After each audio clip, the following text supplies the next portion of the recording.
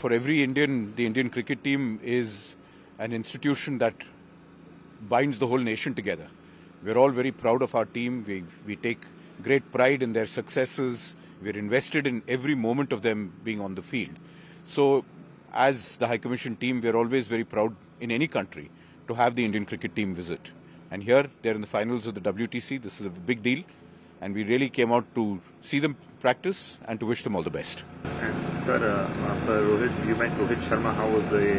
I had a long chat conversation with him. How big a fun it was. He's a very thoughtful individual.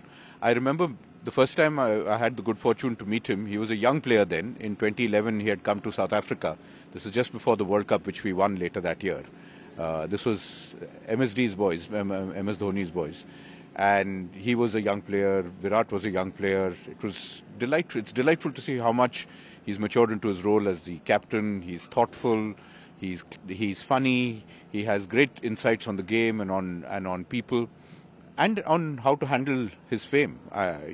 It's a pride to see how cricket has helped shape him and how he has helped shape Indian cricket.